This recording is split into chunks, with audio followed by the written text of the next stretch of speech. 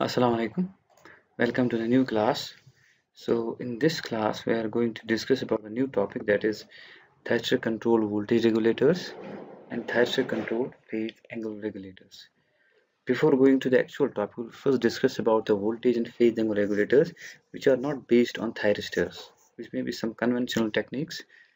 In this we are using some conventional techniques to control the voltage directly and phase angle, and sometimes we can control voltage only, sometimes we can control phase angle only, sometimes we can control both voltage as well as phase angle. The basic concept of the voltage and phase angle regulation is the addition of an appropriate in phase or a quadrature component of the prevailing terminal bus voltage in order to change, that is decrease or increase, its magnitude or angle to a specified or a desired value. So we're actually inserting a voltage in between the transmission line that can be added in phase with the sending end voltage, so that the sending end voltage will be modified to a new voltage, which can be increased voltage, decreased voltage, in phase with the actual sending end voltage, or it may be having some phase angle difference with the actual sending end voltage. So if that is the case, we can vary voltage as well as phase angle. That the voltage regulation could theoretically be achieved by a synchronous in phase voltage source with controllable amplitude, that is we can increase plus delta V or decrease for minus delta V, in series with the AC system and regulated terminal. That means at where we want to uh, change or regulate the voltage, as illustrated in the figure. You can see over here, let us see, we have the sending end over here, we have some voltage source inserted in series with the transmission line, and we have some other point, that is a point which is to the left of the right of the sending end. Now this voltage will be equal to this, let's say, sending end voltage plus this voltage, the voltage provided by this voltage source. So if it is since here we have shown angle 0, that means this voltage and this voltage will be in phase. So when they are using plus, it will be added. Let's say this is the actual voltage. When the plus delta V is used, it will be increased in this direction. When the minus delta V is used, it will be decreased in this direction. So this is how the voltage can be inserted in series and the total magnitude of the voltage can be changed. A commonly used implementation of this concept is shown in figure B. Please try to understand this. Let's say this is phase A, this is phase B, and this is phase C. This is a three-phase auto transformer which is usually connected in star. Now, this limb of the auto transformer is connected to phase A, and its output tapping, this output you can see is connected again in series with the phase A, or we can say it is a primary of the transformer, its secondary is connected in series with the phase A. This voltage will induce a voltage which will be in phase with A. So total voltage of this will be modified by this voltage, but this voltage will be in phase to this phase A voltage, because this voltage has been taken from the phase A. Similarly for phase B and for phase C. So it is quite illustrated in the phasor diagram here. This is VA, that is this VA. This VA regulated will be equal to this VA plus delta VA, that is delta VA here, since it is the output of this auto transformer, and auto transformer has taken the output of the auto transformer in this particular point has been taken from the phase A itself. So this delta VA will be in phase with this phase VA. So total voltage will be VA plus delta VA. Again, this will also be in phase with VA. So we can say here the voltage is controlled. Here the magnitude of the voltage is only controlled. Here the phase angle is not controlled. Phase angle is as it is. Similarly for phase B, similarly for phase C. An adjustable voltage is provided by means of a tap changer from the three-phase auto transformer, as I have discussed just now. It is usually referred to as a regulating transformer or excitation transformer. For the primary of series insertion transformer, now the primary of the insertion transformer is connected to this auto transformer, which uh, injects to it and achieve the required voltage regulation. It injects the required voltage in series with the line, and we can get the desired voltage regulation. From the arrangement shown, it is evident that the injected voltage delta VA, delta VB, and delta VC are in phase with the line to neutral voltages VA, VB, and VC respectively, as can be seen from the phasor diagram, that is this phasor diagram. So this is how we can say such type of regulators are known as voltage regulators, where only in phase voltage has been changed. They are not called the phase angle regulators. Now, in a similar manner, arrangements of the above figure can be used for the phase angle control simply by stipulating the injected voltage to have a phase of plus minus 90 degree relative to the system voltage V. Now, in the previous case, we actually injected the voltage which were in phase with the actual voltage, but here we want to inject the voltage which are in quadrature with the voltage, which can be having a phase angle relationship of plus 90 degrees or minus 90 degrees. Now, such a condition has been shown here or here. This is the same as that of this. Here you can see delta V plus minus delta V at an angle of 0, but here it is plus minus delta V at an angle of 90 degrees. For example, this can be taken as minus delta V because here I will let you know after some time why I am considering this to be minus delta V. Let us say this will be plus delta V. So when this is the case, this is having an angle of 90 degree with respect to this V, and this will be now effective voltage. Now this will be the regulated voltage for the other case when we use the plus delta V. So this arrangement has been made by this type of the arrangement. With this stipulation, the injected voltage will change the prevailing phase angle of the system voltage. We can have phase angle change. You can see from here to here there is some phase change, and also magnitude will also be changed if this voltage phasor will have a good amount of we can say magnitude. If the magnitude is very small, we can say this may be approximately equal to this.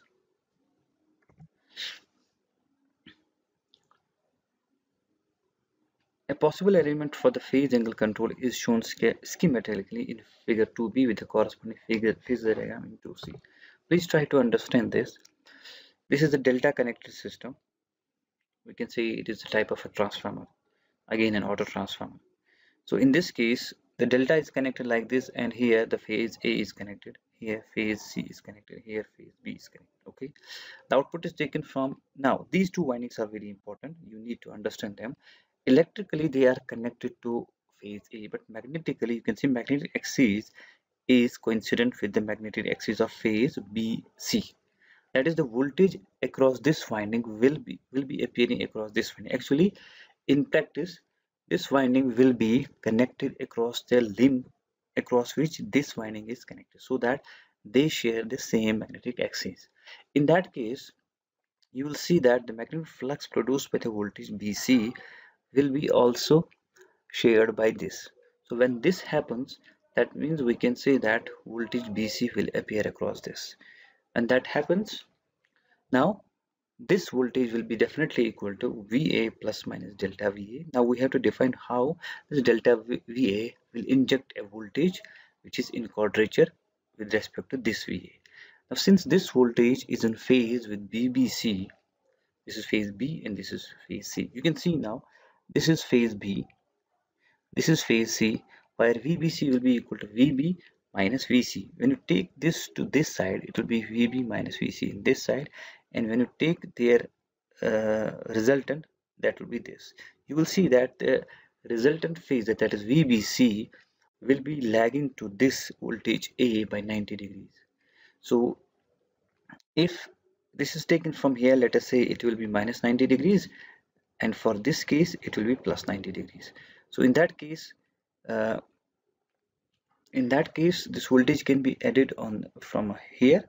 If this is minus, that means it will be again this will be minus 90 degrees, it will be plus 90, it will be lagging to this voltage by 90 degrees if it is used, let us say, for this point, and if it is taken at this point, it will be plus 90 degrees. So here important thing is that this voltage will be injected, which will be having a quadrature nature with respect to this VA.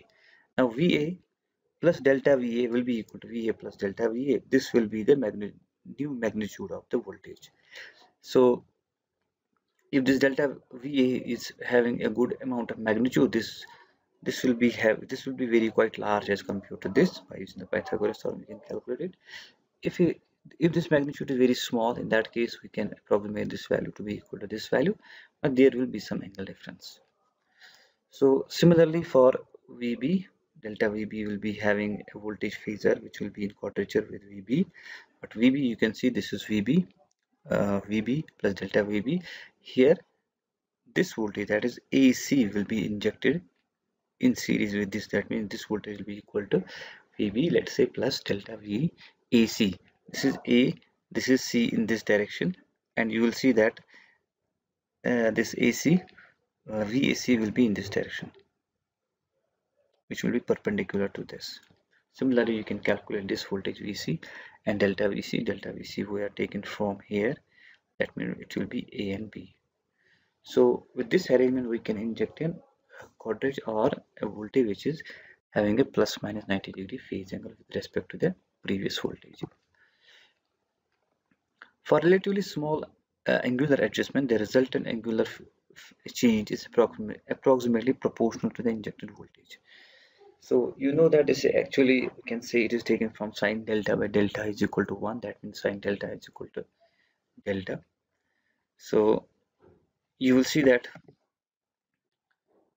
this sine delta will be equal to perpendicular divided by this hypotenuse, or sine delta is equal to this delta. When this is taken as 1 per unit, you will see that this delta will be proportional to this value, this V sigma. But the case is that delta should be very small, or this injected voltage should be very small. And in that case, you will see that while the voltage magnitude remains almost constant, because sigma is very small, this V sigma will be very small. That is the injected voltage, which is sometimes denoted by V sigma or delta VA. However, for a large angular adjustment, the magnitude of the system voltage will appreciably increase. You will see that this hypotenuse will have a higher value as compared to this VA. So in that case, that type of transformer or that type of arrangement is known as quadrature booster transformer. Quadrature means it injects this voltage which is having a phase angle of 90 degree plus or minus. Booster means it increases the voltage to a good amount, and transformer because of its transformer action from this to this. The voltage magnitude could be maintained independent of the angular adjustment by a more complex winding arrangement. In that case, you will see that in that case, if we increase or inject the voltage slightly, having an angular phase difference between this and this slightly less than 90 degrees, you will see that this will not be the hypotenuse of this will be slightly less than the hypotenuse. So we have to adjust this angle in such a way so that this is equal to this. So that results in actually a more complex arrangement. Nevertheless, because of its relative simplicity, because this QBT is very simple, this QBT arrangement has typically been used in conventional phase shifting applications. So it is used in phase shifting applications where this phase sigma injected is very small, so that the effective or modified this will be approximately considered to be same as that of this, but angle can be. But if we need more, that is increased amount of angle, in that case we may be helpless that this voltage may also be increased. Now we'll see how the power flow control will be done by the phase angle regulators. And as I told you, the phase angle regulators are those where only the phase angle is changed without changing the magnitude of the voltage. So you will see that may be this arrangement which we have just described, that is the complex arrangement. In that case, this voltage phasor is injected with respect to this slightly less than 90 degrees, so that this voltage phasor and this voltage phasor will be same, but phase angle will be changed. As we know, optimal loading of transmission lines in practical power system cannot always be achieved at the prevailing transmission angle, because sometimes optimal loading may be done which may have the power angle, let us say, greater than 90 degrees. In that case, the system may not be stable, so we need to look for other alternatives. Such cases would occur, for example, when power between the two buses is transmitted over a parallel lines of different electrical length, or when two buses are inserted whose prevailing angle difference is insufficient to establish the desired power flow. So, desired power flow demands that this electrical angle may be greater than 90 degrees. So, in that case, we may not be able to this transmit the power. So, in those cases, we need the phase angle regulator. The basic concept of the power flow control by the angle regulation as illustrated in figure 3a, that is this. We again do the same thing, that we have sending in voltage, we inserted a voltage regulator or a voltage source in series with Vs or in series with Vs, and definitely Vs effective will be the output of the summation of these two voltages. So this V sigma will be inserted or injected in such a way so that this Vs effective will be equal to this Vs. So you can see from here this V sigma is injected. This is the actual Vs, this is the actual Vr.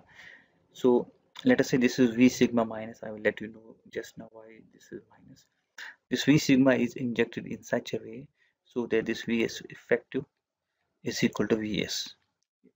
This angle, that is the angle between this Vs and V sigma, will be definitely less than 90 degrees. So we'll discuss also this and we'll calculate this angle also, but not now. We'll do this in the coming classes. Now it is represented in terms of the usual two machine model in which the phase angle regulator is inserted between the sending end generator and the transmission line. You can see it is connected between this transmission line and sending end generator so that this Vs effective will be different from this Vs, having only a change in phase angle, not the voltage magnitude. Theoretically, the phase angle regulator can be considered as sinusoidal fundamental frequency AC voltage source, as I have told you, with controllable amplitude and phase angle. We can have the controllable amplitude, but here we want that amplitude should be remain constant. Thus, the effective controllable amplitude should be only having that is the phase angle regulator should have a controllable magnitude. Thus, the effective voltage end voltage, the effective sending end voltage, that is Vs effective, becomes the sum of prevailing sending end bus voltage Vs and the voltage sigma provided by the phase angle regulator as illustrated in the phasor diagram. Now this Vs effective will be equal to Vs plus V sigma. As I have told you, this will be Vs. As we insert the voltage phasor V sigma in this direction, this will be now V sigma, Vs effective. So the delta, that is earlier delta was between Vr and Vs, that was this delta. Now you will see that the angle between Vs effective, this and this, will be equal to sigma minus delta. Sorry, delta minus sigma. It is with reference to this we are declaring them, or we are giving them the name minus V sigma, so that this is injected in such a way so that the total angle has decreased. That's why here it is shown as minus sigma, that is angle will be delta minus sigma. You can see now when this is the delta minus sigma will be the angle, you can see this will be Vx, that is the voltage across this reactance. It will be also known as Vx minus sigma because in this case delta is decreased, and this will also be known as Vs effective minus sigma. Now if the same voltage phasor is injected in this manner, so this will be Vs effective. You can see this angle will be now delta plus sigma. Now this delta has increased by an amount of sigma, so that's why this Vs effective is known as Vs effective plus sigma. This V sigma is known as plus V sigma. Again, this voltage phasor, that is the voltage across this reactance of the transmission line, is known as Vx minus sigma. So the actual voltage phasor without this phase angle is known as Vx sigma is equal to 0. So this is how the phasor diagram will look like when we introduce this phase angle regulator in between the sending end and the transmission line.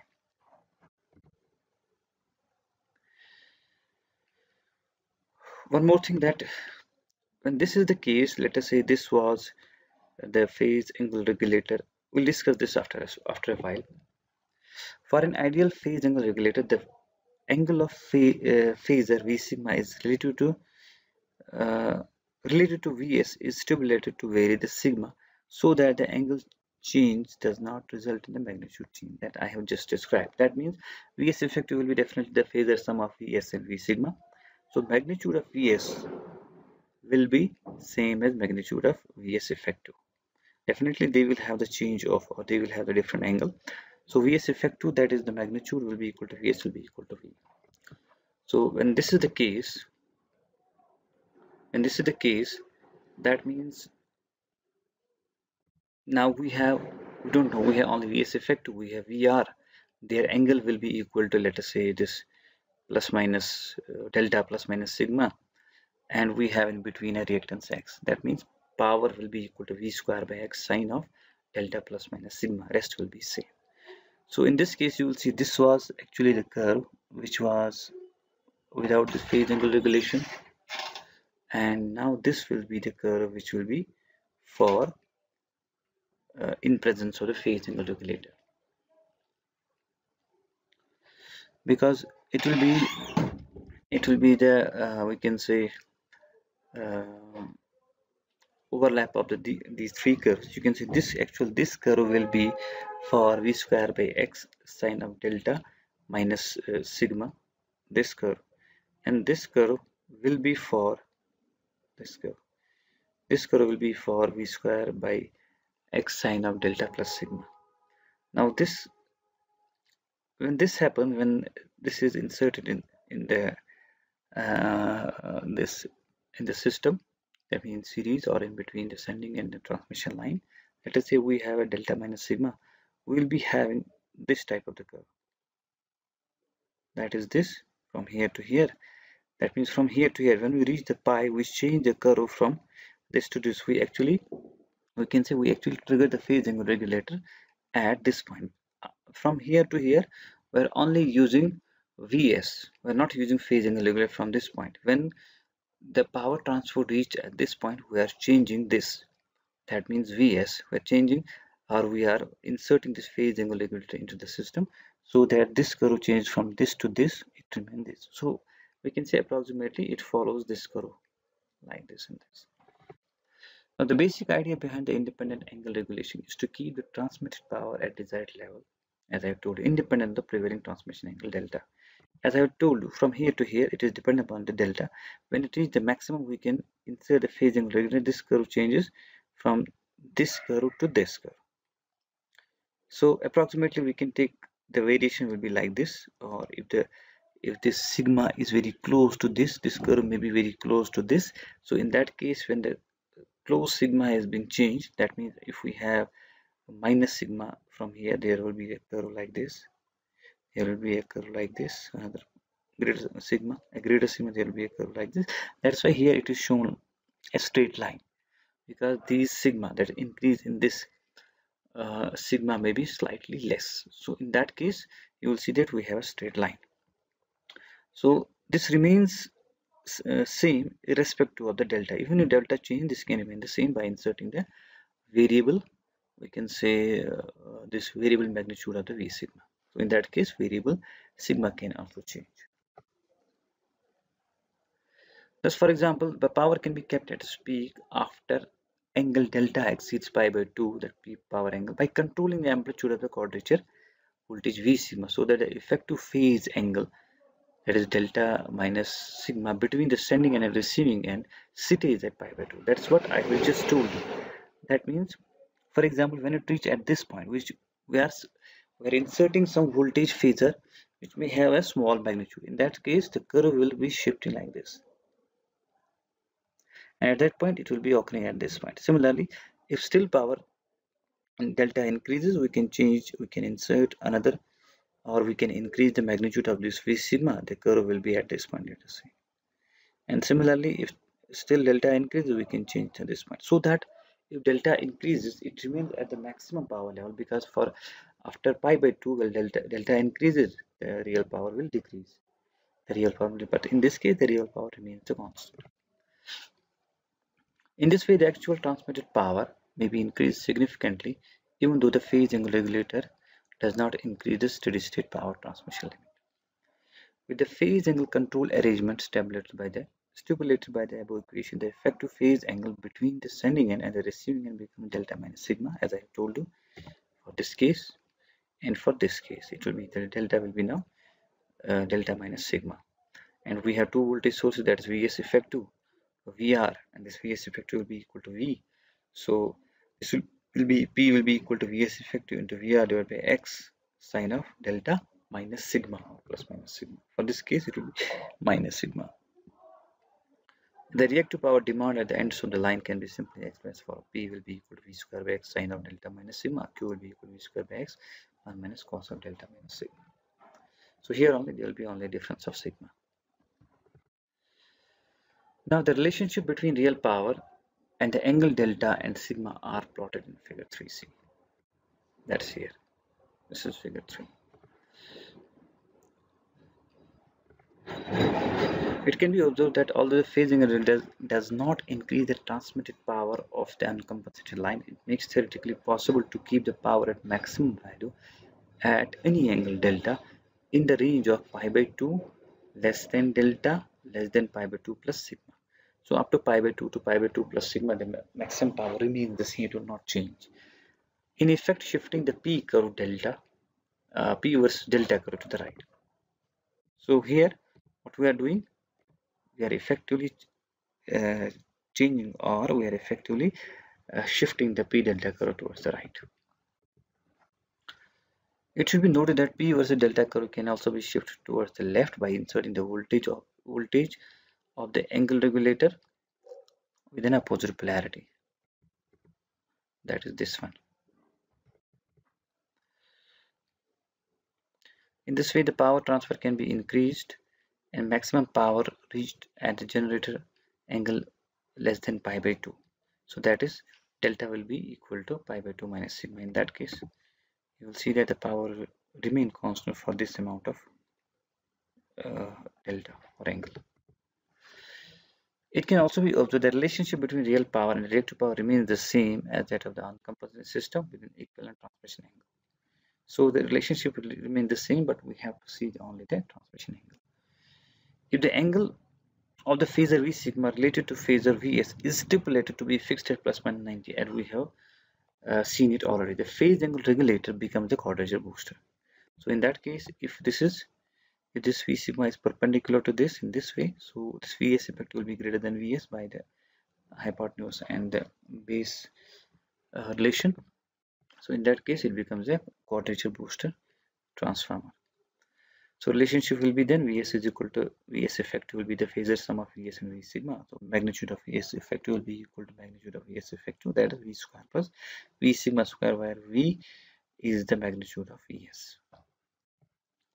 So this is the phasor diagram when we are using a quadrature type of the voltage, that is this. So in that case, since Vs effective is greater than Vs, so the voltage is the P delta curve will be like this. This is the P delta curve when V sigma is 0. That means there will be no this V sigma. And in that case, this PA will be equal to V square by X sine of delta plus this V sigma by V cos of delta. This will be the relationship of the real power when quadrature when insertion of the voltage will be quadrature to this. So we'll derive this in a short while ago.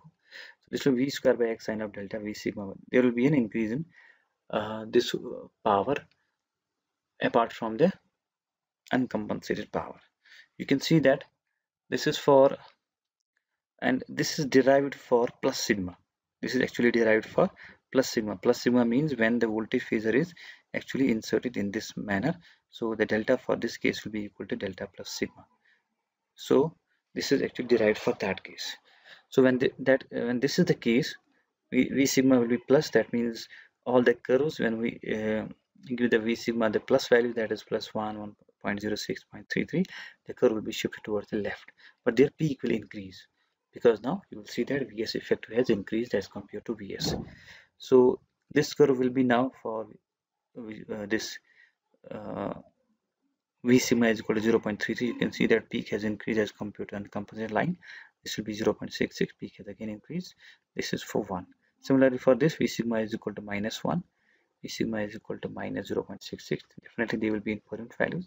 This is V sigma will be equal to minus 0.33. For minus value, they will be shifted towards the right.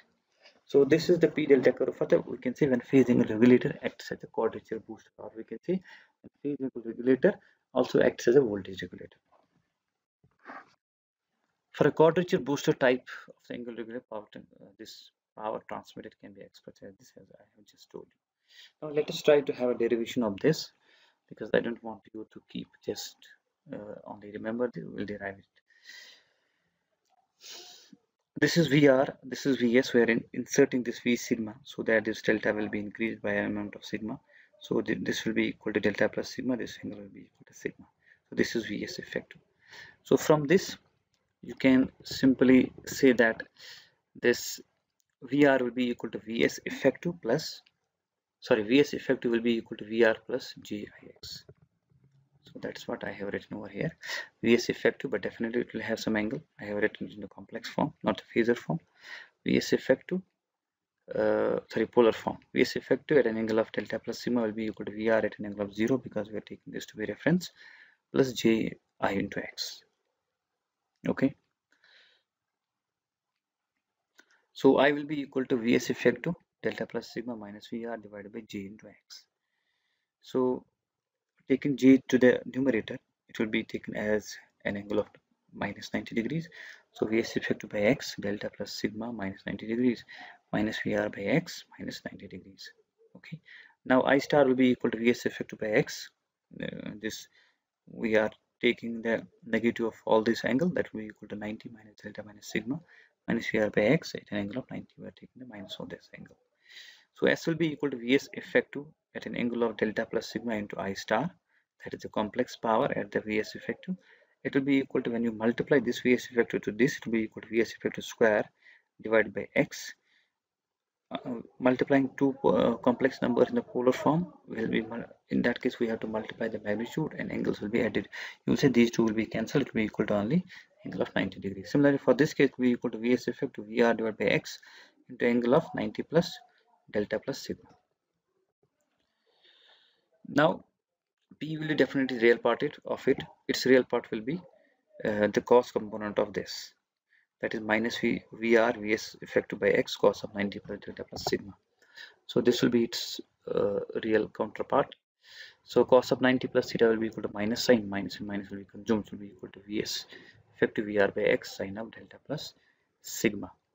So expanding this will be equal to sine sigma cos delta plus sine delta cos sigma.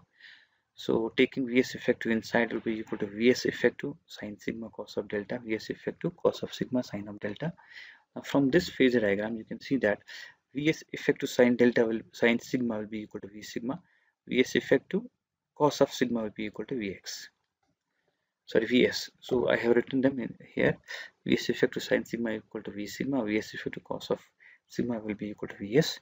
So it will be equal to Vr V sigma by X cos of delta plus Vs Vr by X sine of delta. So since we know that Vs is equal to Vr is equal to V, so this will be equal to V square by X sine of delta. I have written it first, and this will be equal to V into V sigma by X, V into V sigma by X cos of delta. Taking this V square comma, it will be equal to V square by X sine of delta. When V has been taken out, X has been taken out, and when V has taken out, we have to divide V, that V square V sigma by V cos of delta. That is the result we have just taken.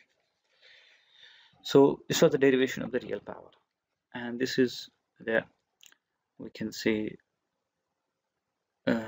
P delta curve for different values of V sigma. I have just described you all these values. It can be observed that the maximum transmitted power increases with the injected voltage V sigma. Maximum power has increased, since in contrast to the phase angle regulator where the maximum power will not increase. The quadrature booster increases the magnitude of the effective sending end voltage. It also increases the sending end voltage magnitude. It is because of that this maximum power increases. In contrast to the previously investigated reactive shunt and series compensation scheme, the phase angle regulators generally have to handle both real and reactive powers. So the total VA output of the angle regulator viewed as the voltage source is equal to, that is VA will be equal to V sigma minus Vs into I, that is V sigma into I, or magnitude of V sigma into magnitude of I. That is actually the voltage and the current rating of the phase angle regulator, that is this current multiplied by this voltage, and this voltage will be the maximum voltage that it can supply. and this current will be the rating of this phasing regulator. So in writing, the rating of the angular regulator is determined by the product of maximum injector voltage and the maximum continuous line current. So this was about the phasing regulator. Let us now try to understand the transient stability that may be improved by using phasing regulators. So this is the uncompensated system where this is the area 1 of the we can say P delta curve. We see that the fault occurs at delta 1 and it is cleared at delta 2. So this will be the area 1 which is used to accelerate the rotor. Now when the fault is cleared, electrical power will be back to the system.